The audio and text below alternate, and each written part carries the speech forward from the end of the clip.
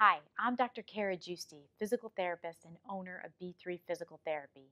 This exercise will improve flexibility and strength of your shoulders. It's called the reach, roll, and lift. So, what I want you to do is start by sitting all the way back into your heels, and then you're going to make a fist and just bring your forehead and place it on top of your left fist here. And then with the right hand, you're going to start with that right hand back, and you're just simply going to reach, roll, and lift as high off the floor as you can. You might not be able to lift right now, and that's okay.